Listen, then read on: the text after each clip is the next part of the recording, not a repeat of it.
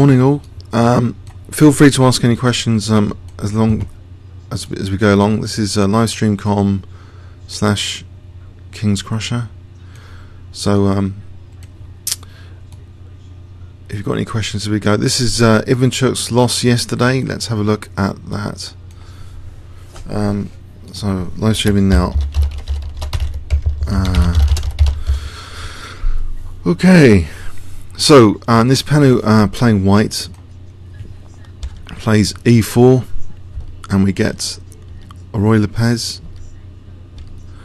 So Ivanchuk is, I think, rank 5 in the world at the moment on the FIDE ranking list.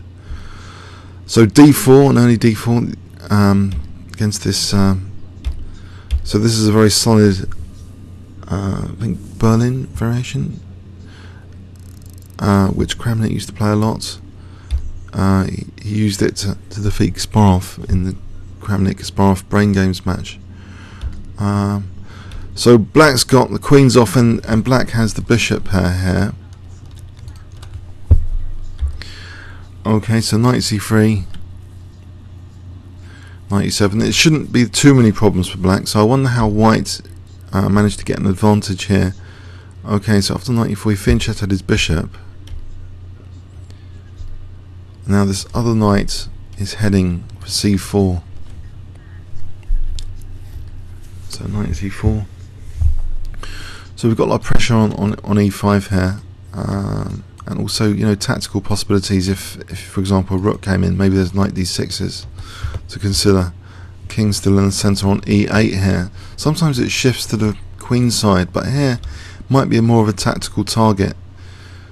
So Ivanchuk's playing around with his knights. Is he really going to get f5 now? This f5 square? No, it's contested. He goes for it anyway, a bishop outpost, but now knight d5. So immediately it seems as though black's slightly uncomfortable here. These knights seem very nice. Is black able to defend? Bishop b7, okay. So offering up c7. So already I wonder if there was a problem. But taking on c7, he could leave himself with a stranded knight on a8, and black's just going to take on e4. So white has to be very careful. He just protects the knight instead.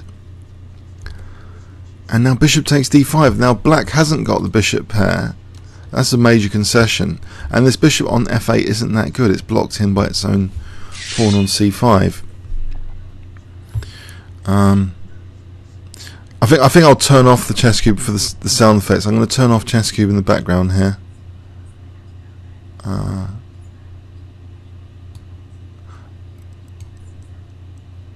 Okay. So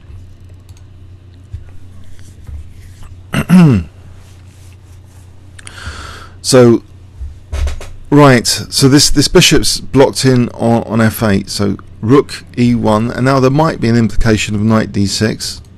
Check, just to tear open the e file at some point, or knight f6 even.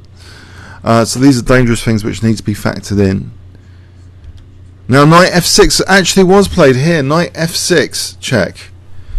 Because look, you know, black's king is just trapped on e8, and white's just trying to rip open a line to the king.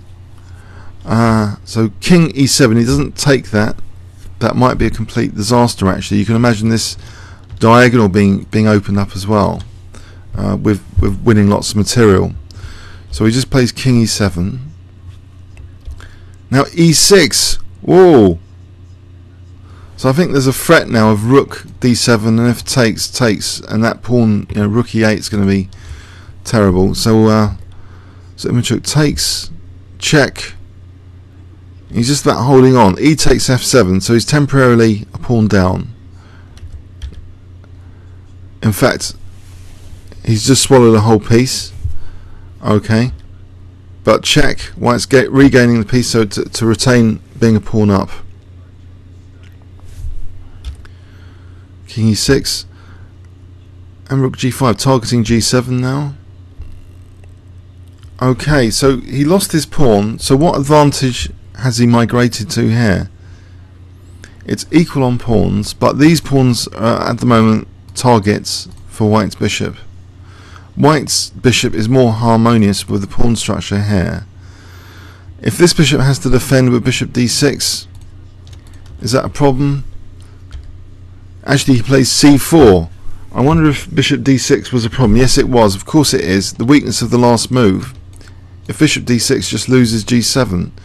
So instead he plays c4. So he's going to be a pawn down now. So he's a pawn down, but he's got a bit of play with his bishop. It's outside. It's not blocked in by that horrible pawn on c5. And when I was looking at yesterday, I thought, yeah, Ivanchuk would draw this. What's the issue? Can he not draw a pawn? Just a pawn down here. So White's put in a lot of work here to grind down Ivanchuk. So let's see. So Black has got a bishop which can be undermined on e3. So there's an outside pass pawn now which has emerged. And what's White's winning plan here?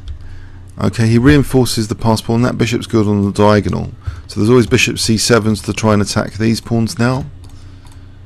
So those pawns are slightly vulnerable on the dark squares.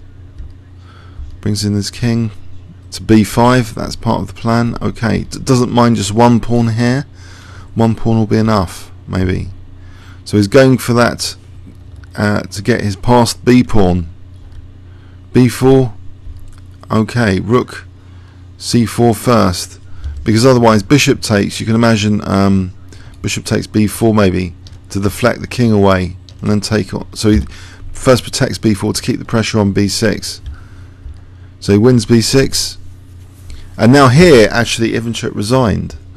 So his king's actually cut off on this c file. So it's one of those situations that's very difficult, and it's two pawns anyway.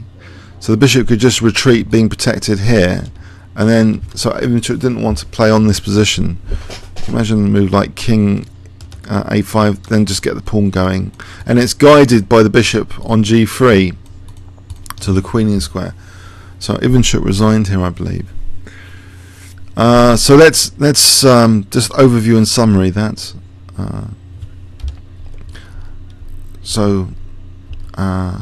Any questions from you guys? There's 11 you there. Any questions at all? So it was a solid defense, it seems, but I think one of the plans is bishop d7 and king c8. I think that's a commonly played plan. It seems here Black's king was a bit of a tactical liability with this king e8. Just sitting behind the e pawn, but the e pawn can be taken away sacrificially, which is what really happened. So White had a lot of pressure here, and it doesn't seem that solid for Black after knight f6. So it seems very dangerous. If let's have a quick engine check of this position. If g takes had been played,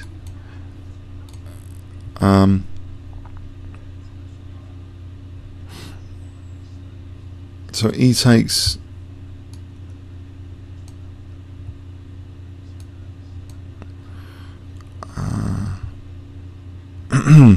I should get this board a bit higher. Oh, you can see the engine analysis here.